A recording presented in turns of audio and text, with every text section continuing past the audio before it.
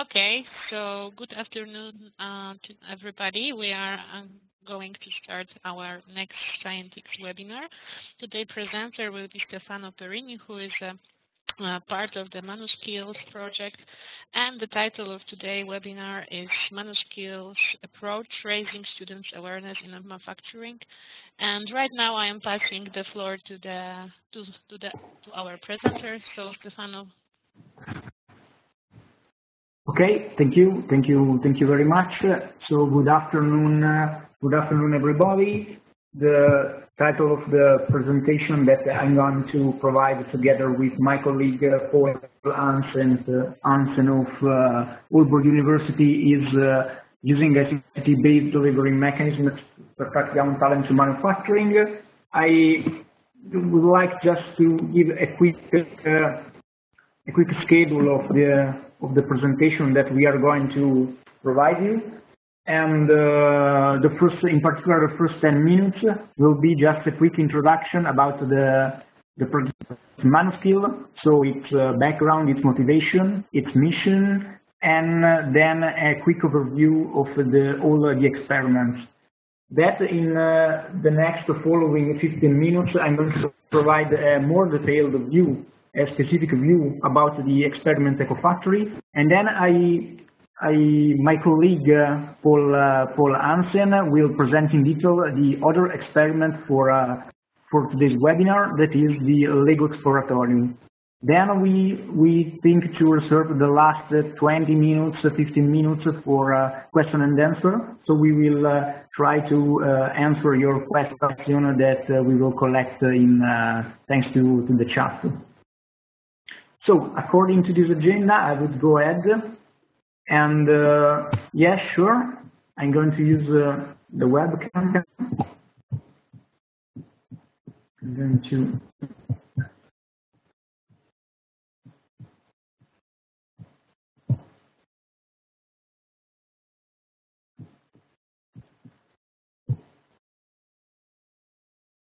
Okay, I think that now you can see me.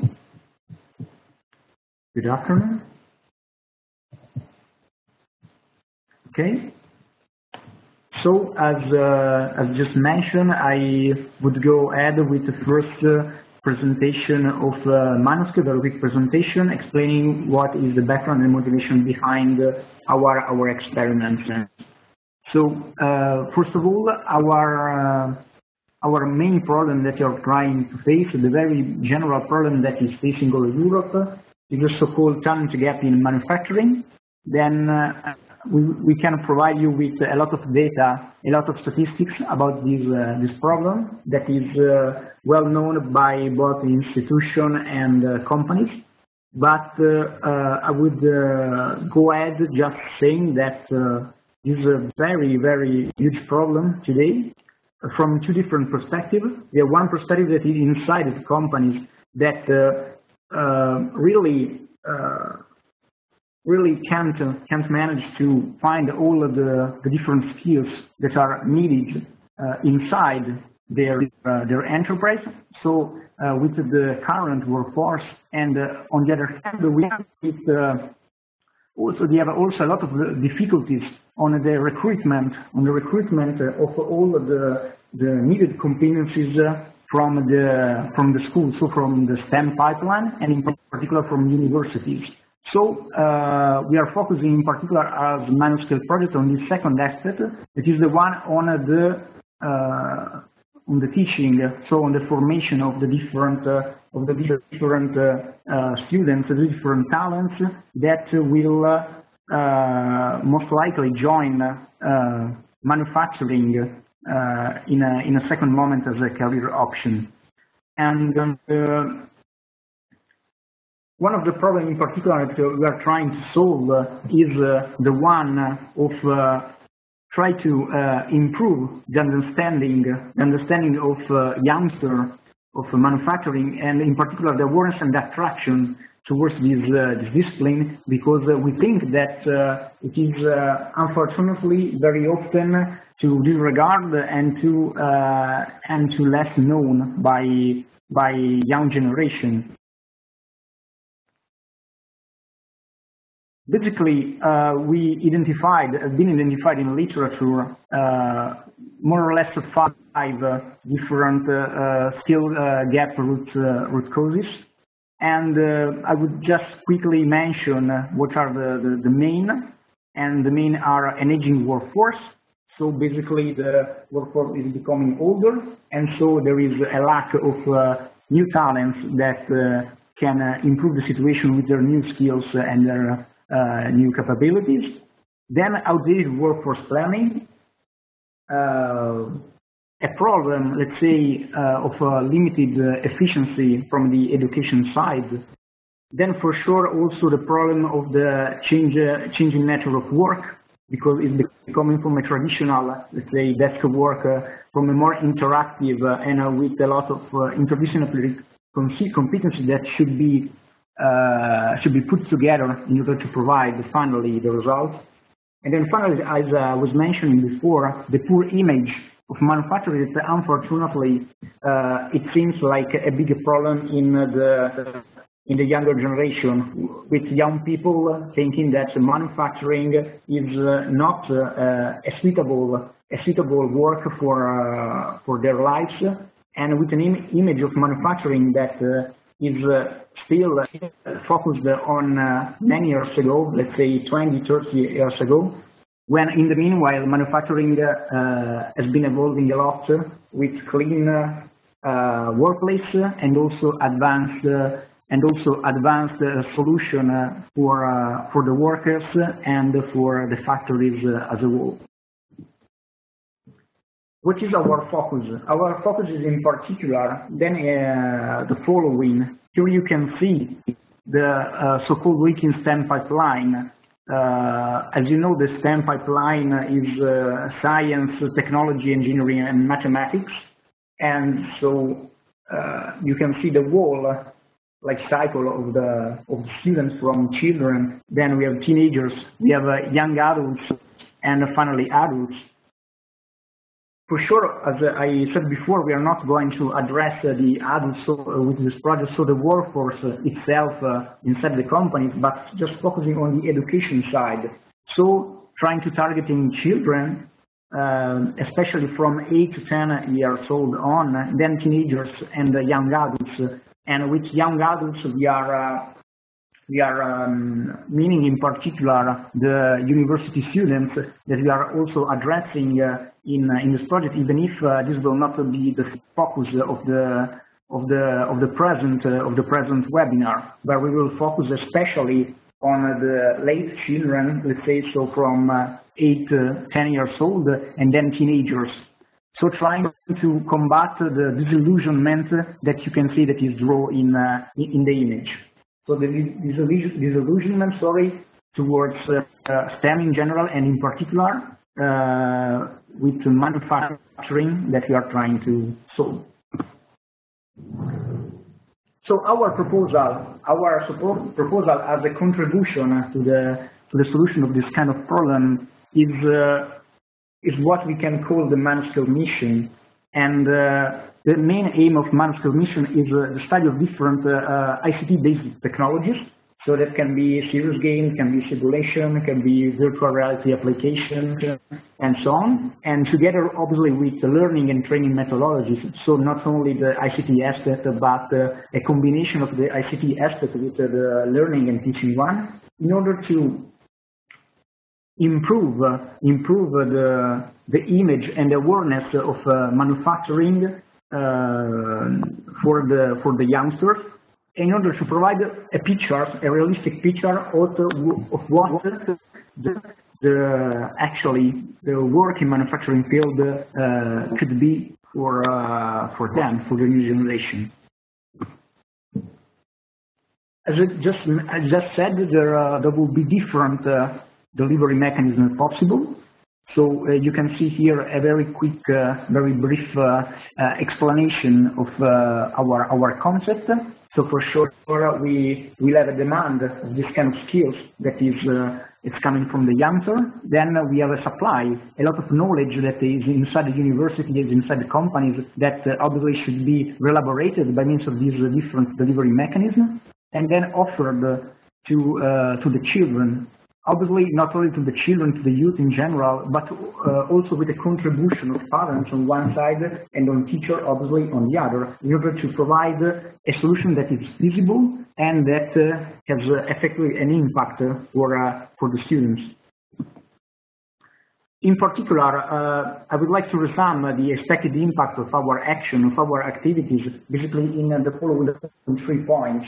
So first of all, what we would like to do with this project and with this experiment is to understand how manufacturing education can be more attractive and more effective for young talent in order to become a real choice for their career.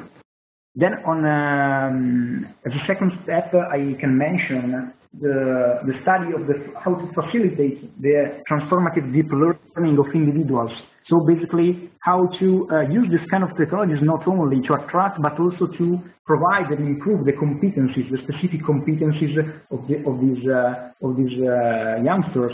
Obviously, this is an objective that is more related to university students, but can also be related somehow to the youngsters, and so to the first point.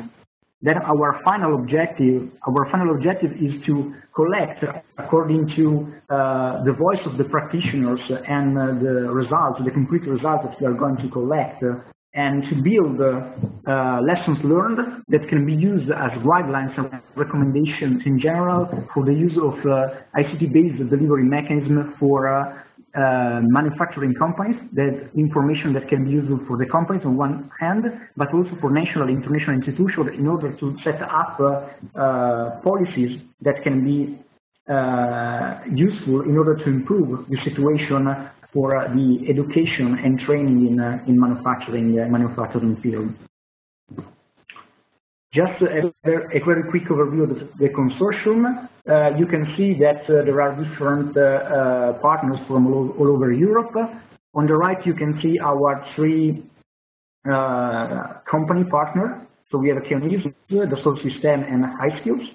And then we have, on the other hand, research and academic partners. So Politecnico di Milano, this is my institution. Then we have Aalborg University, this is the institution of Professor Hansen. Then we have the LMS laboratory from the University of Patras. Then the École Polytechnique Fédérale de Lausanne. And finally, Scientix, that is a Norwegian research center. I'm going to provide now a very quick overview of the 4 experiments. We have the Lego Exploratorium that has been developed by Aalborg University, so by the team of Professor Hansen. It is targeting in particular teenagers and also young adults, so university students. As delivery mechanism at the moment has a combination of videos and simulation and different learning paths. Then the second experience is called How to Build a Skateboard, and the developers are the Soul System and Tunis, that are 2 very famous French enterprises. The target group is specifically teenagers, and the delivery mechanism are virtual reality interaction and simulation combined together.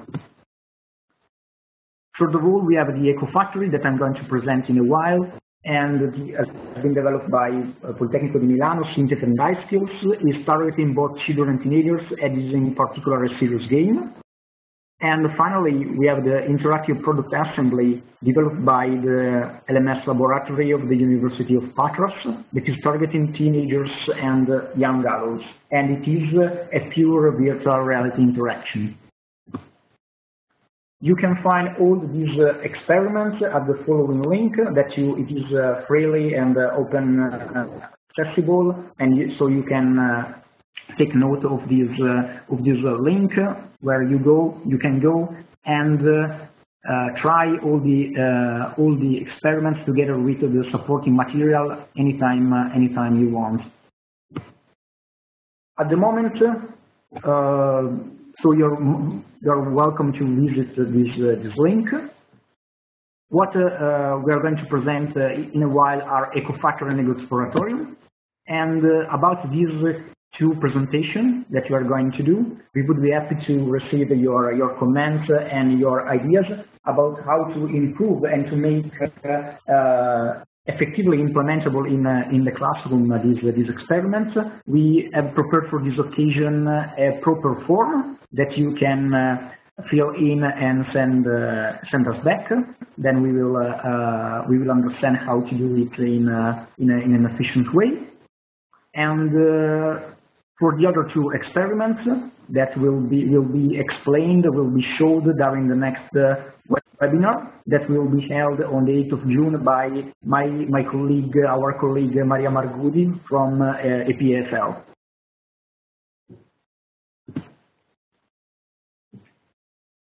So what I'm going to present now is in particular the Ecofactory experience.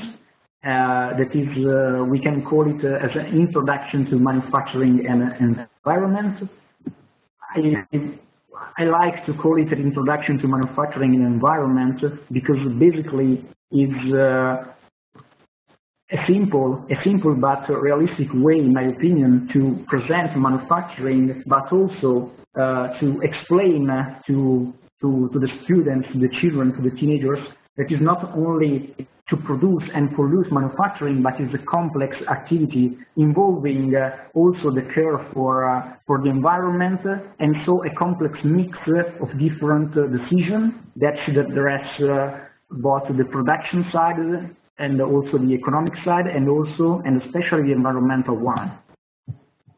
So what I would like to do is to show you directly an example, so I will navigate to the application in real time in order to show you how this serious game look like and function.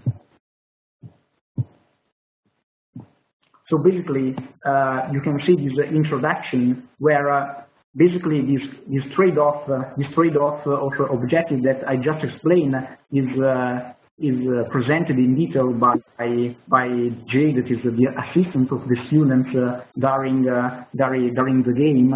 And you know that manufacturing basically main aim is to produce things, to produce products at the right time, in the right place, and with the right amount. And obviously, for doing this, you have also to avoid and try to optimize the problem, the pollution problem, and so all the natural resources that can be and should be used for this kind of production. And as a learner, as a player, the student is basically for this game the owner of this factory, of this mini factory that we call the Ecofactory, and should be so trying to produce all the products that are requested by the market, but by taking care also of the different environmental factors and economical factors that should be put together in a non-trivial way in order to obtain the final result. So basically, we are going to select the TV that is a quite common product, and you can see now that you have different indicators on the right that are cost, environment, and society, and at the same time you have to guarantee that your product is designed well, that the proper machines are put on the shop floor of the industry, and that your human resources are the ones that are right in order to produce what you want to do. So you can see here that is a clear and detailed indication of all the steps that you have to do, and this indication that you can see on the screen is just the ones that I'm resuming by speaking now. So basically, what you have to do is to go first on the office, where you have the possibility or to design your product or to hire different human resources. But as your assistant before said, then it's better to start with the product design, where you have different components and you have different different choices for each component with different environmental and economic performances that you have to take into account. You can see in real time on the right the different impact of your choices according to what you are going to choose with your product design.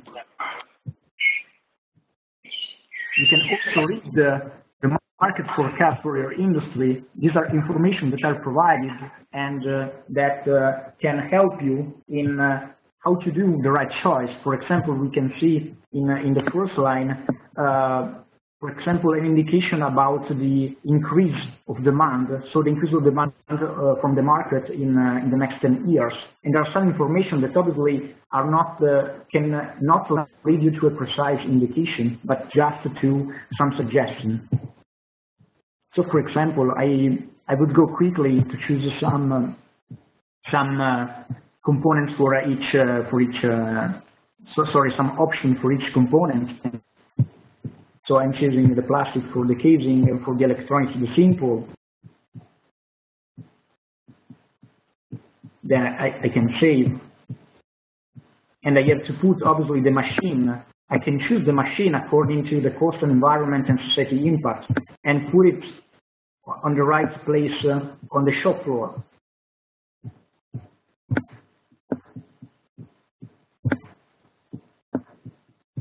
Finally, I have to remember, obviously, the assembler. I try to execute, but there is a problem that I have to hire also the right people, because it's not always a problem only of products and machine that should be designed and put on the shop floor, but obviously a problem of skills and competencies that I have to guarantee to the plant. So I have a team of workers with different skills. I have different requirements, obviously. So from the low skill, the medium skill, and the high skill worker. Anyway, there is an initial constraint, but I can choose the number of operators of the workers that I would like to have. But obviously, this with an impact on salary cost, but on the other hand, with a positive impact on society. So I'm just choosing the right number for the moment. And finally, I'm able to execute, so to produce what is requested by the market.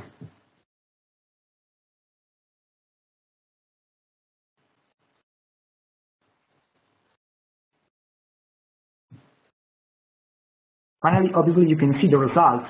So the impact on production waste, on the emissions, on the cost on society, and see the different trade-off between the choices that you have done.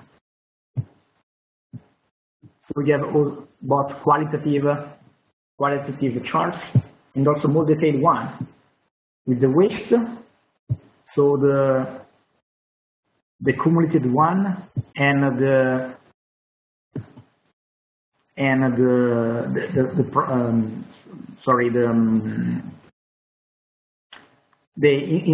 instantaneous one. Then you can see also the emissions, financials, and production. Then obviously you can improve your results by, for example, going again on product design. For example, choosing, and according to your choice, the impact on cost environment change. And so you can improve your performances both in terms of money, but especially in terms of environment and also society. So it's just a trial to change the parameter and see what happens. Obviously, I have to put new machines because I did different choices.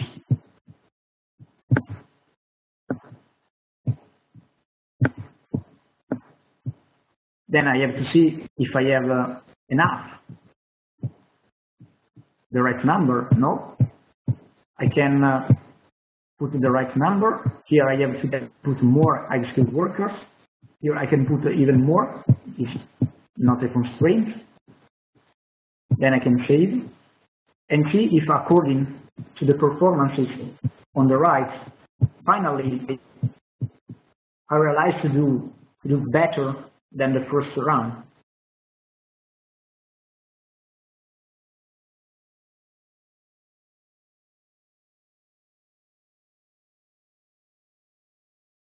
Now we will have the result in a second. So I can see again the qualitative result of the single run, and then see the different impact on waste. For example, we have the car, so we can see the impact over time of the single choice, but also how the maximum that before was around 67,000 now is definitely less. And again, I can see the weights that are being accumulated. Again, the emissions that increase, the financial that had a bit of decrease and then remained stable, and finally the production that remained stable because no particular spikes or change in the market finally happened.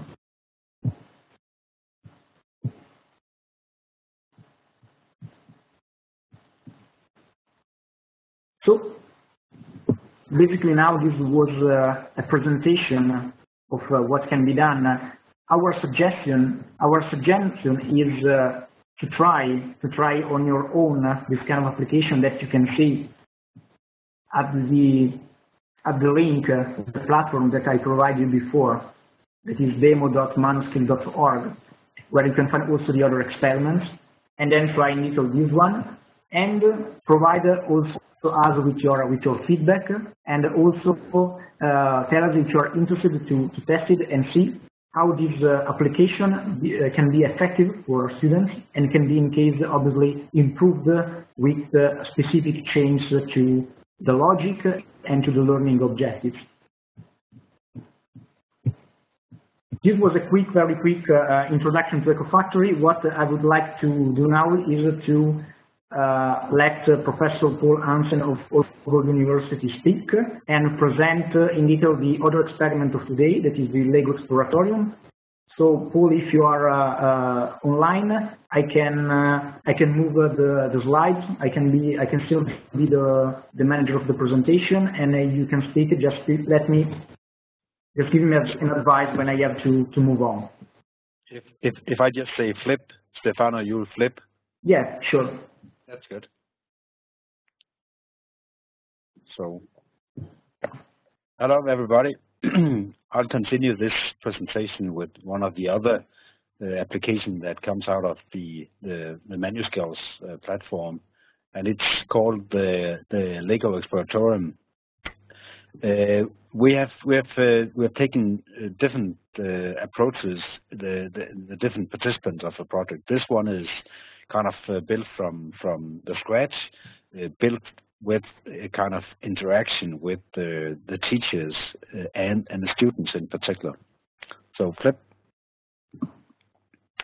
And we have tried to take a living lab approach, where basically we have set down teachers from different specializations, from different fields, and ask them the question, what is good and motivating teaching within the broad discipline of manufacturing? Flip. And secondly, what are the difficulties and the barriers in delivering good and motivating teaching within the broad discipline of manufacturing? Flip. And as illustrated here, we had made a number of workshops, open workshops, where we have set down teachers from these various disciplines, and having a kind of an open discussion. When have you experienced, or how do you experience good teaching, and how can it be supported by the ideas of Manuskills? How can it be supported even further by ICT? How can it be kind of developed in a kind of a collaborative effort somehow? Flip. Secondly, we have brought the teachers together with some of the industrial companies, because inevitably the companies are those who hold the experiences. So we would like to have the experiences within kind of the application. So this is again done in a kind of an open collaborative atmosphere with the companies. So, but also the teachers bring in their wishes and wants for this particular kind of this approach. Flip. And secondly, we had discussed with students, kind of how did you how do you experience good and motivating teaching? These have been both young adults, meaning young students from universities, from the first years of universities, but also high school students, and kind of taking let them kind of report openly what does motivate us, and secondly, what do we know about manufacturing at all, and it kind of supports some of the initial problems that Stefano pointed to, that a lot of these students in particular in the high school really have not considered to make any career within manufacturing, which kind of highlights the problem for the manufacturing industry. So if we go to some of the insight, then it proves quite equal from the various groups that both students and teachers are highly motivated by real life, realistic and updated cases that they can relate to, meaning that cases from kind of their own local environment, or at least from their own language environment. And this is really supported by current textbook. Most of the textbooks today have cases from big corporations that only a few students can relate to. So that's problem number one. And flip. Also, in particular, the teachers point out that there's a very rich potential of video material available. There's also a lot of informative web pages from different suppliers, but they say, but all of them report that it's very difficult and it's very time-consuming to get an overview, and secondly, it's quite difficult to verify quality, and you cannot really make sure that the videos are available the next time around. So there's a lot of there's a lot of high potential, but there's a lot of difficulties. Yep. The companies on their hand report that they are quite willing to deliver content, but they report also that they find requests from institutions rather unfocused and very uncoordinated. So they say that, well, sometimes we have one request one day and another request quite similar another day. So after a while, the company kind of go a bit tired on this, but of course still willing to cooperate if the teacher side, if the institution side can provide some kind of organization. So here we are really kind of having a challenge. Flip. What we've kind of divided our efforts into, as you see on the left side, young adult, teenagers, and potentially children. In this case, children has not been part of this kind of application. But the levels of insight has been divided into awareness, interest, and application. Flip. And kind of the idea is that we generate the insight from application at the companies, and kind of divide it between, or kind of distribute it with both application, interest, and awareness among the young adults, and let this content develop to kind of refined content or kind of reduced content that is used among teenagers.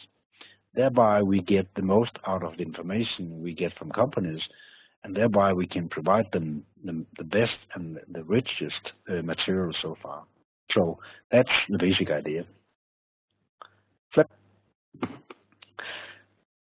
We had a long discussion with the teachers, and one of the interesting things that came out was that say, well, if it are to be used broad within a number of fields, it has to be simple. So we discussed back and forth and ended up with a kind of a small kind of Lego minifigure. We had a discussion, and many teachers initially said when they saw it, say, this is too simple. It cannot be done. But then when we started to look upon it from various disciplines, it proved that actually it became enough complex that it could be interesting. So we started to define a number of challenges where we work closer with companies, but also work with different fields within in focusing on this minifigure. You see here 8 of the challenges. The challenges actually developed from time to time, because whenever we have tried it with one class, with one setting, we kind of take in their experiences and take the experience from the teachers, also take in new experiences from the companies, and let them let them go into the project. Flip. Here you see the initial plot that we have used in all the cases. It's like you have 2 persons that have a small company. Flip. You see they have an injection molding machine, plastic injection molding machine in the back. Flip. And here basically you see their facility. It's an 8 by 8 meter facility. So this is their initial production setting. And that's where they're going to start the production. So we set them off here, and we give them a challenge. Say, you have to produce 250,000 minifigures. Flip. And here you see the challenge number 1. They have to use these 8 different plastic parts. Here we use intensively video materials. So the students have introduction to materials, they have introduction to injection molding, they have introduction to any part of the operation that is associated with this.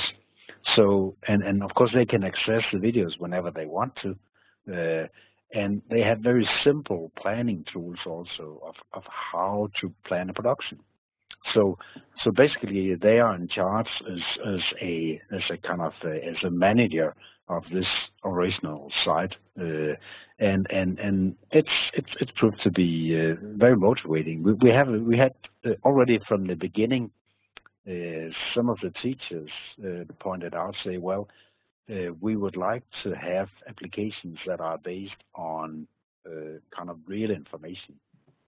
That means that the information we have are the real machinery, are the real materials, are kind of real by any means.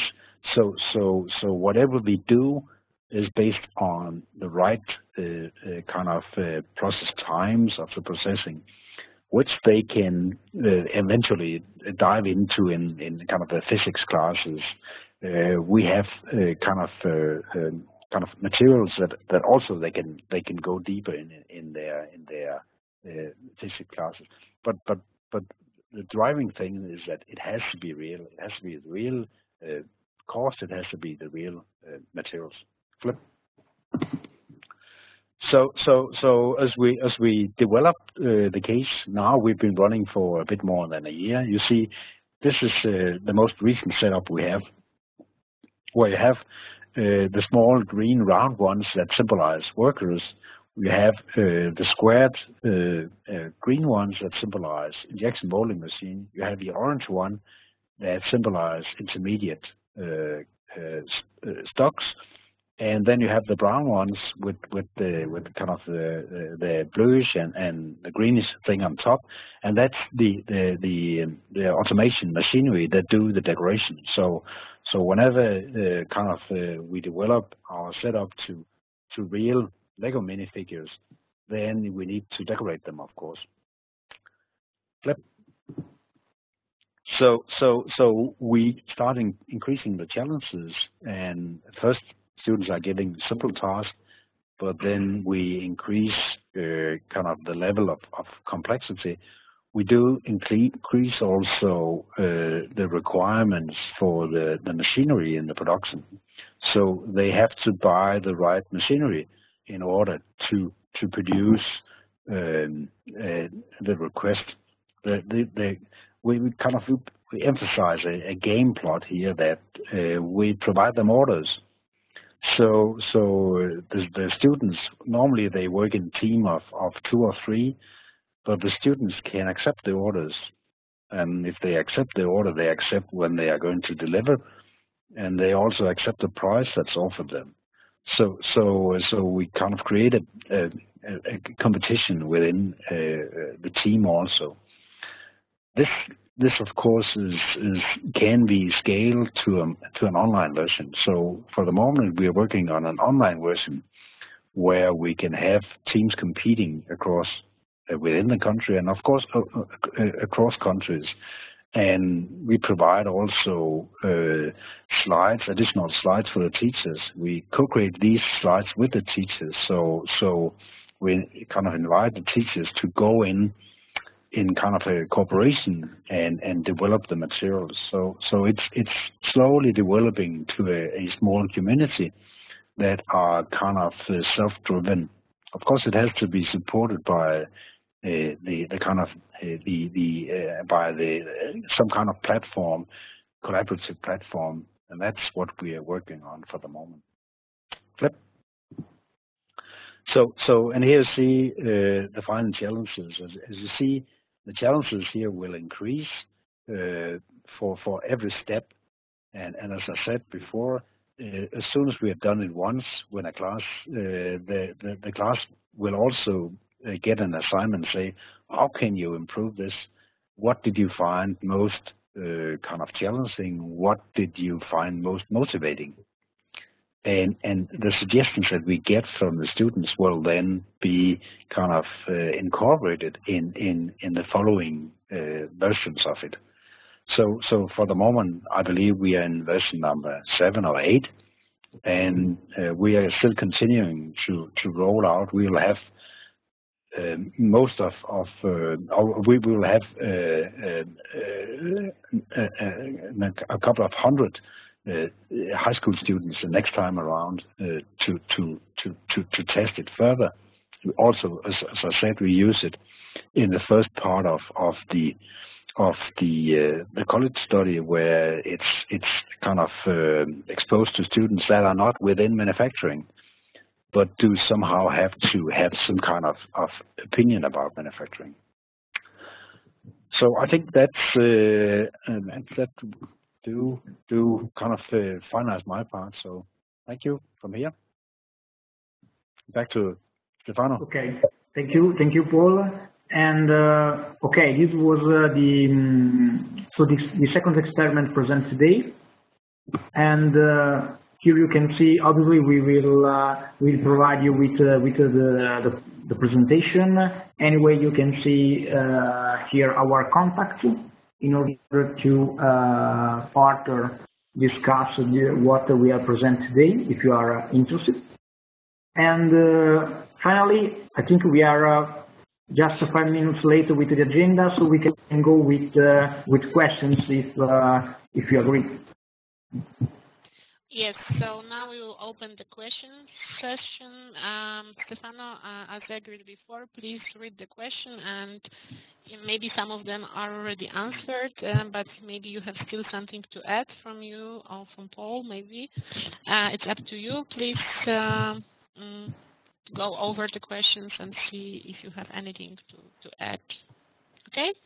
Okay. Just please read the question first, so we make sure that we all know which question is answered. Okay? Okay.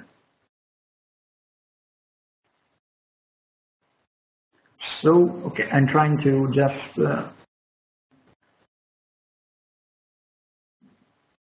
okay. Okay, the first question that I see, and I see it's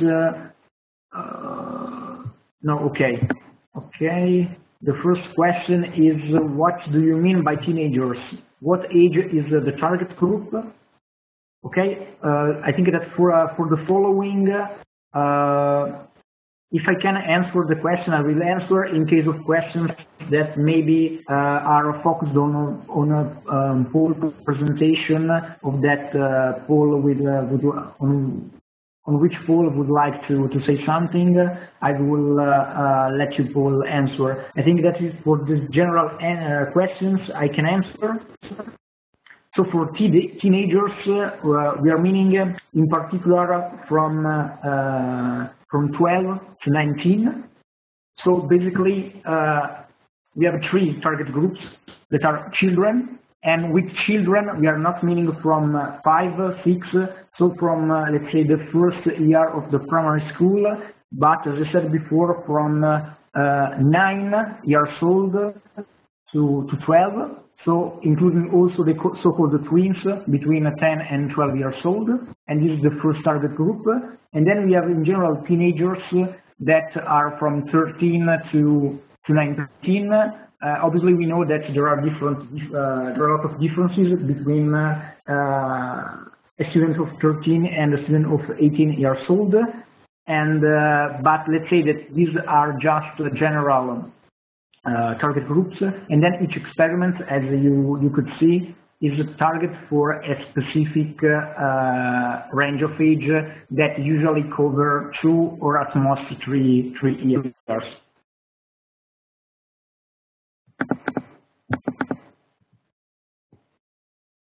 Okay, which software was used to develop this application?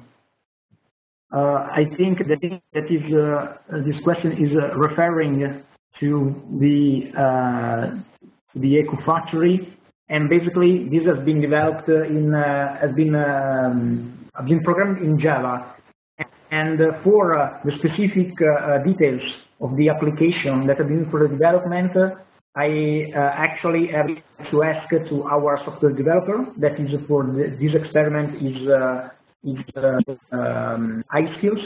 This is a software house, because for that experiment as Politecnico we provided the concept and the model behind, but for the specific name of the application used for the development, I can ask iSkills, and then we'll let you know afterwards, maybe in an email, the specific name. Then another question that is the following is, how is the serious game different from a simulation? Okay,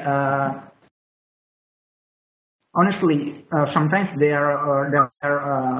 seem pretty close, but the main difference is that a simulation is basically a real reproduction of some kind of mechanism, and the serious game has objectives, as constraints, as dynamics that are, as the name says, are connected to the concept of a game.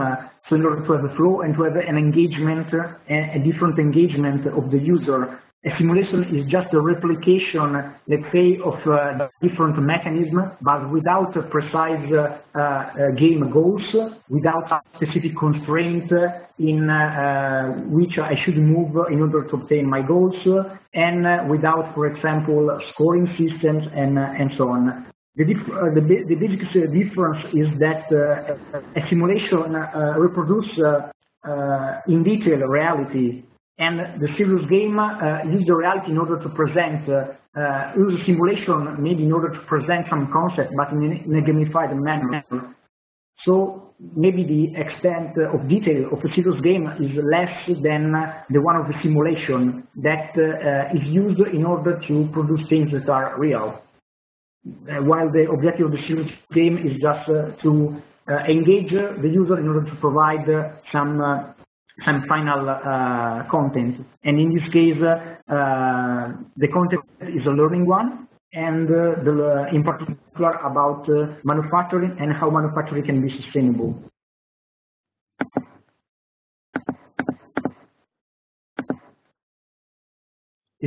another question that I think is again related to Ecofactory is the following. Is there a statistical background? Are the trends made with statistical metadata? Okay, not exactly. We used realistic data. We started from real data of the relationship. We started from technically from a life cycle assessment of a product, and then saw all the relationship between the economic and the environmental data are real. Then obviously, in order to make the game usable and understandable by children and teenagers, we simplified some mechanism in order to have, let's say, a model that empirically functions, but without always a precise and too much detailed representation of reality. Because this was our initial mistake, I admit, was to try to reproduce reality, but we noticed that it's necessary to, without, let's say,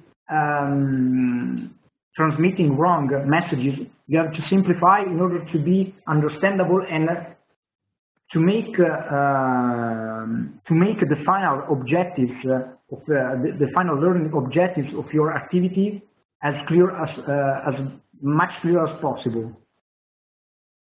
And this is what we are also trying to do in these days and in this week. And it is our, I think, is also the most challenging point is to make this result understandable and to send the right message, the right learning message to the students without doing a thing that is too complicated, so too close to simulation and to statistics, but that is not too simplified, so giving the wrong message to the audience.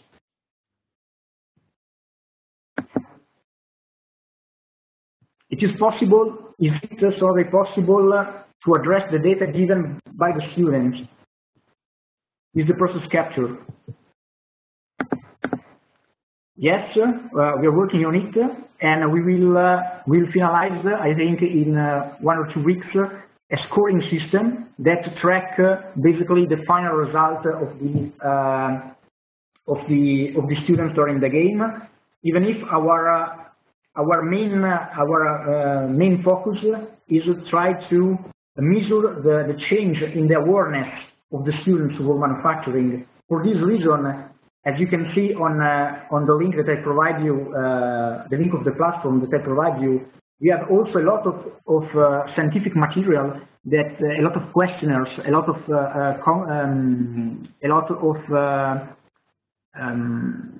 let's say of data that we were going to collect, but are not data on the game itself, but on the change in the perception of the students.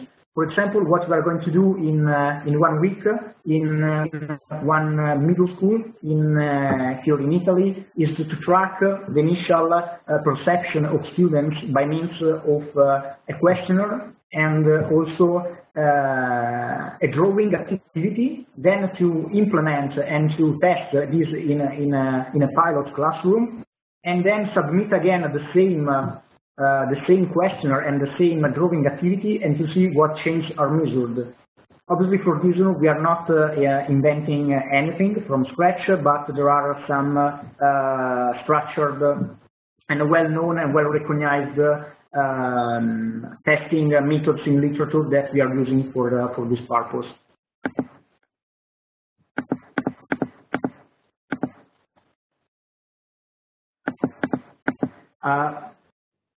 Given that only 5 minutes, we have only 5 minutes. If you agree, I would go ahead with the questions and questions that are referring in particular to Lego Exploratorium.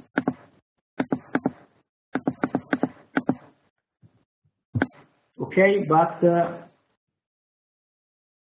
no, okay. I'm sorry, just checking in real time. I see that are in general order. two questions, if I'm not wrong. So I think there is time to answer also the two final questions. And another question is, did you think to provide some explanation on each choice? Maybe students don't know about human resources, economical choice. What is the target group of the experiment? Okay, so the target group of the experiment is 10, 12 years old. And for the other questions is we are working at the moment on the more detailed definition of the different choices that can be made, and on adding information and data and explanation about the different concepts that are presented. We also had some feedback during the co-design activities with a focus group of teachers that we did in Italy and also in Switzerland. And we already understood that there are some problems in maybe understanding some concepts that we consider as obvious but are not obvious for students. And for sure, so concepts like human resources and economical choices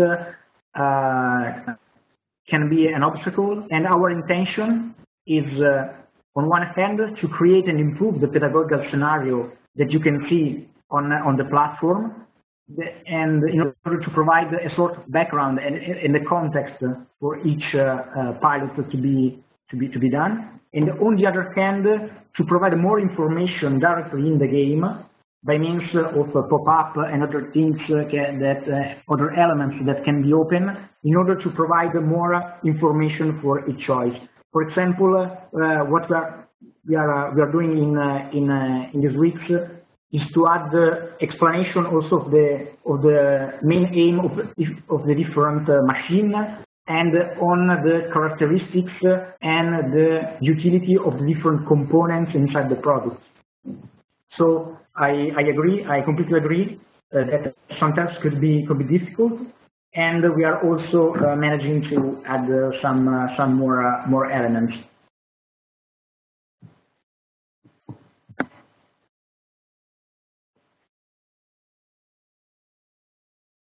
For sure, we would be happy to send the whole presentation.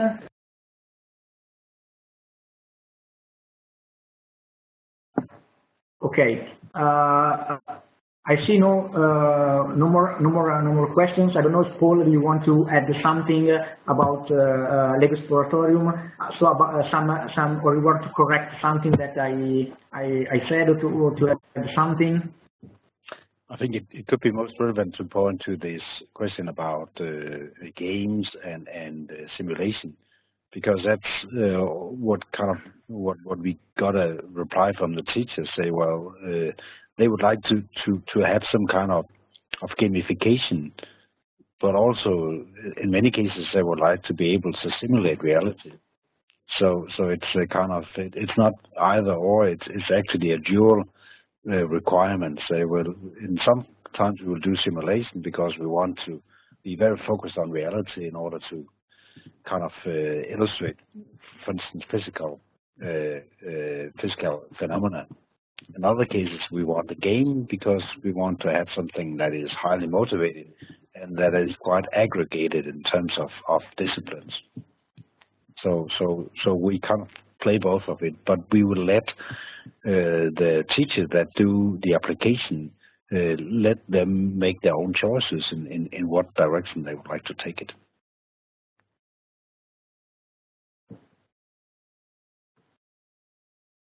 Okay, so thank you both very much for the very inspiring presentation today. I think I will just check one more time if we have any questions, but it looks like if there is no more question, therefore I think we can close today's webinar. Thank you very much for your participation. Thank you very much for the presentations, and I would like to invite you already today for the next Scientix webinar. Thank you very much. Thank you. Have a good day. Thank you. Have a nice day. Bye. Bye. Bye. Bye. Have a nice evening. Bye. Bye-bye.